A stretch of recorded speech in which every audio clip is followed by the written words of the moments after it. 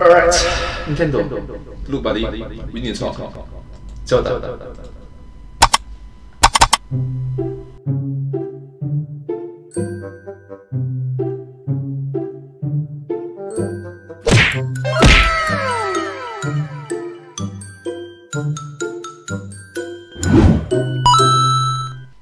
Hello everyone, let's start! No, the Zelda timeline is one of the longest running topics I've covered on this channel. And after all of that time, there's still one game that I've yet to fit into this thing. It's the small little independent Presenting an independent spin-off called The Epic of Stew. The Epic of Stew? Okay, never heard of it before. The underappreciated adventure of yet another green-clad hero of legend out to save a princess. True to its name, this game was pretty epic. Stew could battle his way through a whopping 5 intense levels of copyright-neutral Octoroks and Tektites. Copyright, neutral, awesome. So finally reaching the princess, and then he had to complete a dating simulation at the end to woo her. I mean, she can't just go along with any errant knight who comes her way after all. Wait. It just went from an adventure genre to a dating genre? What? You know, the two people who created this game, they're probably out to do some... The Epic of Stew, a com science 4 final project by Matthew Patrick and Stephanie. Oh! Great things together. And hey, if nothing else, at least it was better than the CDI games. Oh!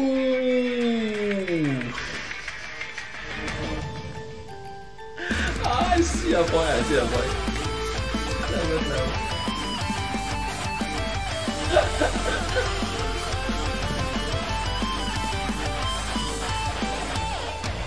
Just a quick note on that opening gag, by the way. Epic of Stew was a game created by Stephanie and I. It was actually our first ever group project together, and we've been working on group projects together ever since. Wow, both of them look so young. And the hairstyle is a bit...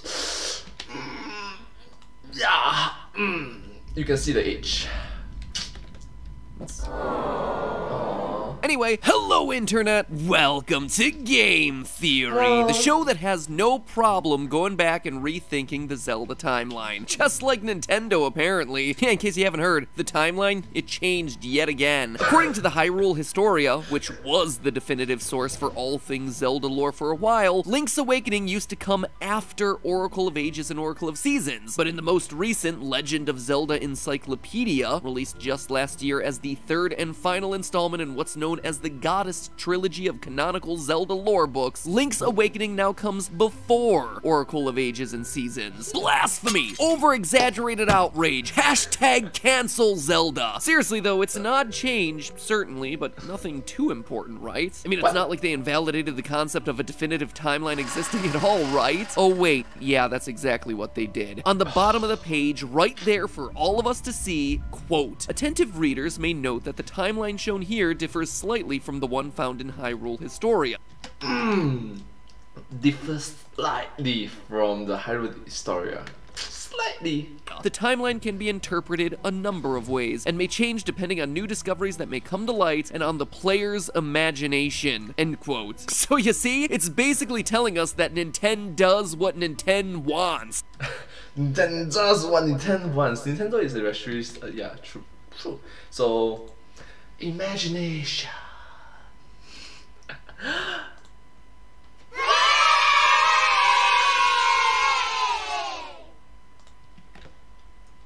At any moment, Nintendo could just hit shuffle on the Zelda franchise and just announce a new version of the timeline. New! Just because they made some new discovery. What does that even mean? You guys know all this stuff. You program these games. Or what? Are you waiting on us to discover the deep lore myths here? Because let me tell all you guys at Nintendo, get ready to re-release this thing. Because hey, listen! Because I've made some new discoveries, and I've let my imagination run wild, and their combined forces are about to drop a bombshell on your timeline. You ready for it, Nintendo? Get this. Hyrule Warriors, a game that you have gone on record time and time again to say that isn't canon, should in fact be considered canon, and may in fact be the single most important missing piece in your entire timeline. It is the game that, quite frankly, solves everything. Corrects every problem and challenge that this thing has. So as you guys start revving up the hype train for Breath of the Wild 2, the breath just got wilder, and as the internet continues to salivate over rehydrated Ganon, consider this theory a pitch, a solution to the problem you created for yourself when it comes to this timeline. A way for me to contribute to a game series that I have loved for my entire life. Shall we begin? Here's a little bit of context for those of you who don't know what the problem is. In addition to changing up the order of a few games and adding the addendum of imagine something, and if it's good enough, we'll make it canon. Seriously? and if it's good enough, we'll make it canon. There was one other big announcement Nintendo made about the Zelda timeline. They named the placement of Breath of the Wild. It's, drumroll please, at the end. Surprising literally no one, they chose to place it down here-ish, vaguely somewhere at the bottom, disconnected from literally everything else but sitting right down here. As they said in an interview translated by Silicon Era, well, of course it's at the very end. But I get what you're asking. It's which timeline is it the end of? That's up to the player's imagination, isn't it? Hyrule's history changes over time. When we think of the next game and what we want to do with it, we might think, oh, this'll fit well, and place it neatly into the timeline. But sometimes we think, oh crap, and have to change the placement. Actually, the decided history has been tweaked many times. So really, they gave us a grand total of 0 answers that we were actually looking for. But you know what? Like I said earlier, I'm gonna give you guys a reason to tweak it again. Remember that at the end of Ocarina of Time, Hyrule's story actually splits in 3 directions depending on if Link wins or loses against Ganon in the quest. The first timeline is where Link dies, leading to Ganon's takeover and the ultimate downfall of Hyrule. This is the path of some of the darkest early games in the franchise, like the original Legend of Zelda and Link to the Past. On the happier side of the timeline spectrum, there are 2 separate timelines created if Link wins against Ganon. The first one follows Link as he returns to his original timeline, the Child timeline, leading to Majora's Mask and Twilight Princess, and the last one is made of the adult world that he leaves behind, now without their hero, opening the door to the likes of Wind Waker and Spirit Tracks. Now, as I covered in my last Breath of the Wild timeline episode, the biggest challenge with placing this one game in any individual segment of that timeline is that it makes reference to everything up here. There are elements of all 3 timelines in this one game. Now, I'm not going to go over all the evidence that I covered last timeline episode. Trust me, I would love to extend the watch time of this video artificially, but for the purposes of today's theory, I will refresh you on some of the highlights, which include Breath of the Wild having Rock Salt, Koroks, and Rito, which were all left over from the great ocean we travel in Wind Waker's part of the timeline. Then there's the existence of Lynel's, Spectacle Rock being in the world, and a yellow-brimmed hero hat, alongside the absence of Ganon's human form, which would all point towards the Downfall timeline. And then finally, Zelda's passing mention of the glowing embers of Twilight in one of the memories that you end up unlocking over the course of the game, which obviously alludes to Twilight Princess and thus the Child timeline. Now, that last one may sound like it's the weakest, right? And admittedly, I was a bit quick to dismiss it in the past episode, so let me just give you a bit more to chew on as far as how it relates to the Child timeline, because shockingly, it's actually one of the strongest. In Breath of the Wild's quest, A Fragmented Monument, Link is asked to find fragments for a structure that looks exactly like the Mirror of Twilight from Twilight Princess. Now, that alone would be pretty strong evidence, but we're not done. Also in that same game, Midna, ruler of the Twilight Realm, explicitly says that her people believe that the hero of legend would appear as a divine beast. And what do we have as our primary mission throughout Breath of the Wild? A quest to awaken ancient machines, all with animal themes, in order to defeat Ganon. And what are these giant animal mechs called? Divine beasts. Oh my god! Literal divine god, so divine beast. Literally. Zelda even says, but to think that divine beast was actually built by people. Oh, the divine beasts were actually built by people. So if people actually worship the divine beasts, the gods, that means the gods were being built by people. Breath of the Wild has the presence of a friendly, human-like Zora species. Now, that at first might seem weird for me to call out since it feels like Zora exist across all the different games equally, but when you actually look at the timeline, it isn't true. In the adult timeline, it said that the Zora have gone extinct and have given rise to the Rito, the bird people, so no Zoras there, knocking out that part of the timeline. And then over in the Downfall timeline, the Zora are no longer friendly, but have actually regressed into the form of monsters. According to the Hyrule Encyclopedia, quote, "By the era of A Link to the Past, the kingdom of Hyrule is in decline, and relations with the Zora have soured greatly. Their bodies change from blue to green, and they become increasingly aggressive towards outsiders. By the era of the Adventure of Link, the Zora are outright monsters," end quote. So essentially, the Zora become enemies due to the lack of communication between themselves and the Hylians. So for Breath of the Wild to have friendly, highly cognitive Zoras like we see in the game, it would need to take place in the child timeline. So honestly, there you go. 3 timelines with 3 really solid buckets of evidence, each supporting Breath of the Wild standing at the end of each of those timelines. Which means, honestly, it's most likely intended to be the descendant of all of them. Which I totally get, that's fine. Probably what the Zelda team intended as they try to move beyond the timeline baggage of all the past games. But it still leaves us with one problem. We still have to find a way to unite the 3 timelines.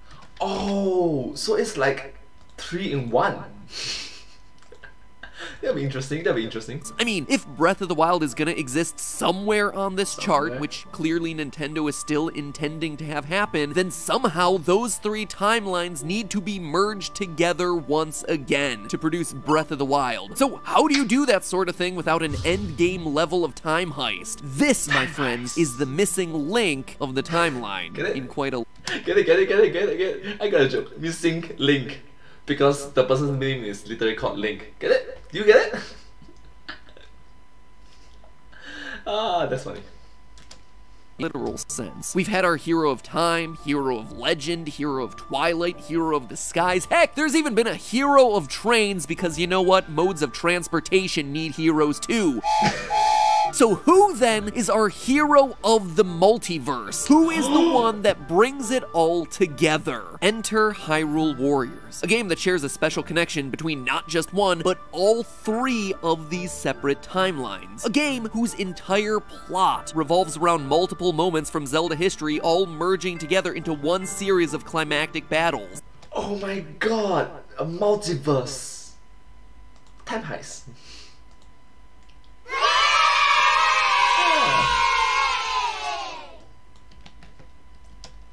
A game that stands to be the missing piece to connect Breath of the Wild to the rest of the timelines. For those of you who haven't played it, which is probably a lot of you since it was originally released on the Wii U, first off, the definitive edition is available right now on the Nintendo Switch, all DLC included, and it is great. It's a hack and slash Dynasty Warrior style action game, which means it is non-stop. So if beating up thousands of Zelda series enemies using Link's iconic weaponry after they've been roided up to the max sounds like fun to you, then Hyrule Warriors is absolutely worth a playthrough. But more importantly for the theory today, we're not interested in the gameplay, we're here for the story. In Hyrule Warriors, there exists a sorceress named Sia. No, not that Sia. This one is tasked with maintaining the balance to the Triforce, not interpretive dance performances accompanied by catchy pop melodies and hair bows. Although Oh, wow.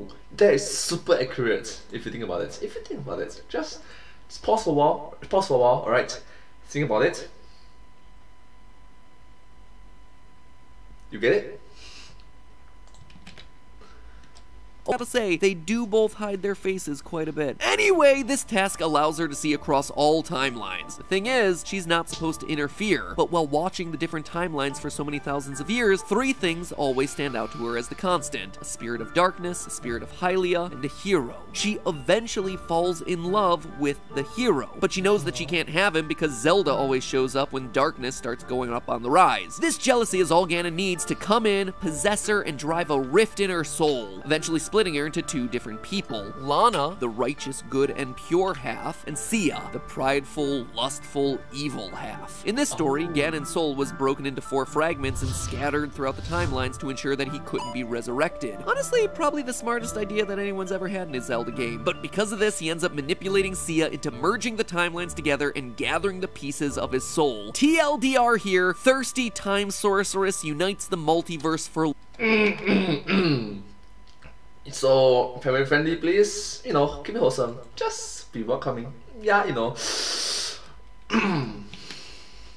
love and then resurrects Ganon instead. Whoopsie! Now, you can already see where this is headed, right? In order to explain everything we see present in Breath of the Wild, we need a game to unite 3 timelines into one. We need an ocean to appear to produce rock salt. We need Zoras to not be evil, but also not be extinct so they can exist alongside the Rito. We need Lynels and Spectacle Rock in a world with Koroks and the Mirror of Twilight. And in Hyrule Warriors, we have exactly that. We have ourselves a game where timelines interact. But the evidence doesn't just end with a simple explanation of everything got jumbled up. We also know specifically that elements of all 3 timelines are mixed in this one game. A game, mind you, which takes place at the end of the Child timeline. We know it's at the end of the Child timeline because of all the Twilight Princess references. One of the pieces of Ganon's soul is hidden in the Twilight Realm. We refight Zant from that game. It also features locations like Faron Woods before the multiverse is even introduced. A location, mind you, that only appears in Skyward Sword, Twilight Princess, and wouldn't you know it, Breath of the Wild. Now, when Sia merges the timelines, she explicitly combines the Skyward Sword era, the Twilight era, and the Era of Time, none of which would actually point us in the direction of any additional timelines merging in, since 2 of the 3 are already happening in a united timeline before the split even happens, and the 3rd one is happening in the Child timeline, where we just established the game clearly takes place. But then you start looking a bit closer at what's in this game. By the end of it, a 4th major scenario gets mixed in. The Great Sea from the adult timeline becomes the final major quest. And while we might not outright visit an event from the Downfall timeline, it is actually present here. Throughout the game, iconic recurring bosses are called in for climactic final battles. King Dodongo's, Goma, but there's one in particular that stands out. The 4-headed Manhandla plant, an enemy whose origins date back to the first ever Zelda title and who has ever since appeared in games specifically from the Downfall timeline. That and its appearance in Four Swords Adventures, but honestly that game shouldn't fit there in the timeline anyway, so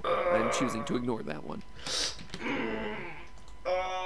Maybe not the best plan ever. And not only that, but we can actually find lasting effects for how the events of Hyrule Warriors carries over into Breath of the Wild. First off, the maps share some pretty striking similarities geographically with Breath of the Wild. I mean, we did a whole thing on how maps in the Zelda series have a hard time staying consistent. Even the one that we ended up settling on was kinda off, but that was also Kind of off, but still, maps are extremely important. also because we didn't consider Hyrule Warriors as canon. There are a lot of places that stick out across these 2 maps, quite honestly. The Lost Woods are directly north of Hyrule Castle on both maps. Death Mountain is northeast on both maps. Kakariko Village is southeast on both maps. But what I find to be particularly strange is the location of the Valley of Seers, located just northeast of Death Mountain. It's the base of operations for Sia, who Interesting. originally is in possession of the Triforce of Power. Now, what happens to be around the same location just northeast of Death Mountain in Breath of the Wild? The Spring of Power. I mean, they had an entire map to place this thing, but then they just settle on that specific spot, which has strong connections with the Triforce of Power in one and only one game, and that game happens to be Hyrule Warriors? It's a weird coincidence, if you ask me. But that's just stuff on a map, you say. How does Hyrule Warriors explain why there are items found across all timelines in Breath of the Wild? Well, like I said, in the game's epilogue, Phantom Ganon steals Sia's powers and brings the Great Sea to Hyrule. Thus, the Great Sea now exists exists in the same timeline as the Twilight Realm. It explains how the Rito end up in a timeline where they don't exist, and how Medley from Wind Waker ends up getting a divine beast named after her, Vamedo, in a timeline where she also doesn't exist. And most importantly of all, it explains how rock salt from underneath a great sea ends up all over Hyrule that never had a great sea to begin with. It also helps explain one other inconsistency across these games: Ruto, Princess of the Zora. Ruto is so revered as a legendary ruler of the Zora that she's called a sage in Breath of the Wild. A sage. Yeah. But that's kind of an issue if you stop and think about it. Ruto only becomes a sage in the adult timeline, and yet she's regarded as one on the Zora tablets in Breath of the Wild. Our clue comes from the following section from the tablet. Quote, "It is said that Ruto awoke as a sage facing this foe alongside the Princess of Hyrule and the hero of legend." All of this gets explained away if Hyrule Warriors is truly canon, because now, in the game, an older, fully saged out Ruto literally fights Ganon alongside Zelda and Link. It is a thing that happens in this game, and as such, could totally be the thing that this Zora tablet is talking about. Let's also take a minute to look at the Champion's Tunic from Breath of the Wild. Its flavor text reads, quote, "In ancient Hyrule, this garment could only be worn by one who had earned the respect of the royal family," end quote. Now, if we take a quick look at all the hero garbs across all the separate timelines, From the royal family. and I mean super quick because this is really obvious to see, there isn't a single tunic that uses the color blue in it. And no, protective rings or Zora tunics don't count since they're either accessories or completely different outfits altogether. But you know where we can see blue as a part of the hero's garb? Shouldn't come as a surprise at this point, it's the hero's tunic in Hyrule Warriors, which features an extremely similar shade of blue by way of the blue gloves and trendy scarf. This would be the first instance of this color ever on a chosen hero. And that's not all. Even the story of how Link gets this outfit also matches the Breath of the Wild description. At the end of one of the early missions, Link's heroic actions earn the trust of Impa in her quest to rescue Princess Zelda, and she, as a consort to the royal family, rewards him with the hero's clothes, which in turn shows complete trust in him to become the hero that Hyrule needs. Link has earned the respect of the royal family and has thus earned himself the colors, which then translates to the Champion's Tunic when it comes time for Breath of the Wild centuries upon centuries upon centuries later. But I do— Oh my god, that actually does make sense. Wow. Huh. Now that's interesting.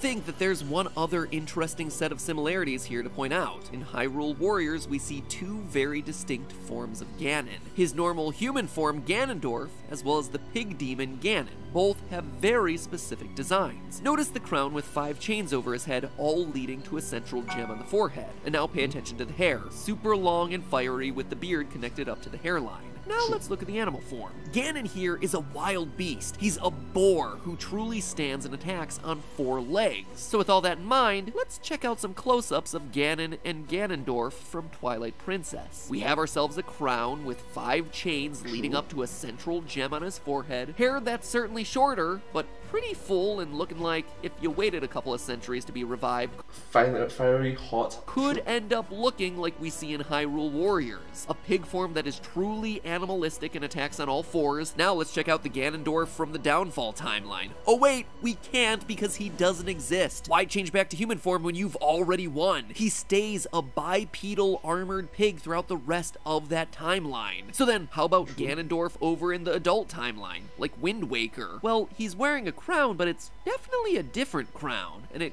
kinda looks like he needs some Rogaine. Looking like you're kinda going bald there, buddy. So Ganon's design in Hyrule Warriors definitely seems to be a direct continuation of what we saw in Twilight Princess, which is great. It coincides with what we said about it happening in the child timeline, but admittedly it's a bit odd for a game that they are so vehemently denying to be canonical. It feels like a pretty direct connection, but they're just like, nope, shut it down. But then there's one other dot that I think's interesting and that I think we can connect here. Take a look at this. It's a close close-up of Calamity Ganon in the final moments of Breath of the Wild. You notice anything? A connected beard and hairline, red and fiery, and a crown with 4 chains, but room for 5, all connected to a central jewel on the forehead. Or maybe you're noticing the final beast form of Ganon here, which isn't a bipedal armored pig, but is instead an actual wild animal, yet again, on 4 legs. This, my friends, this feels very strongly as Twilight Princess's Ganon, who has a direct design connection through Hyrule Warriors. Hyrule Warriors doesn't just help explain why so many timelines appear mixed up in Breath of the Wild, it is the piece that we've been missing that connects literally everything in these games.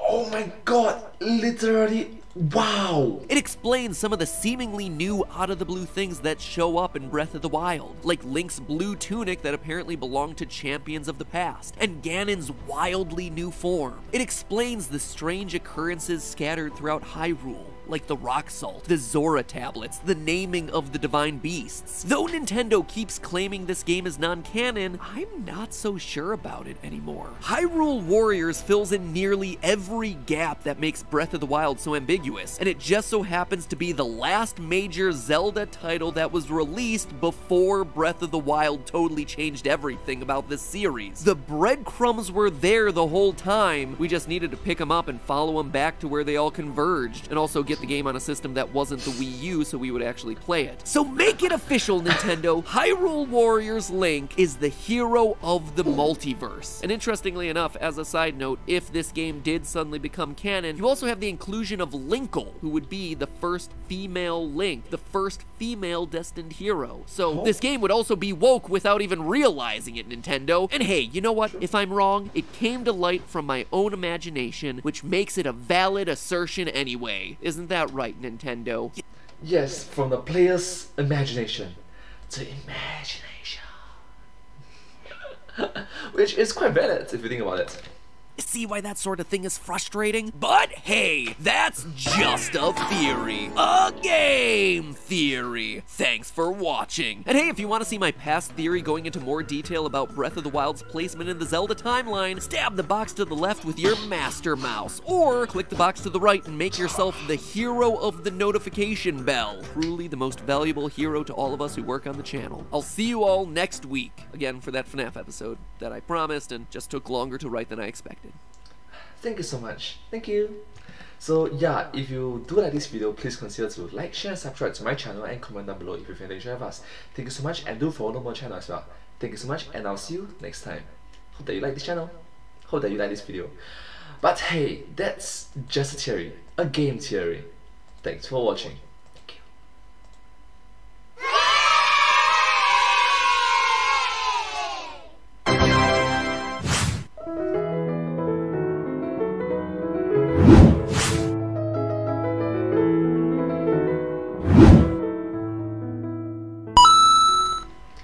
Thanks so much for watching this video. This video came from my YouTube channel, The Game Theorists. I'm a huge fan of my work and I hope that you will watch more of my videos. Yeah, subscribe to the channel, like, share, comment, follow, show support, and I'm just a small, huge fan. So yeah, thank you so much. We appreciate it. Hope to see you again. Thank you. Bye.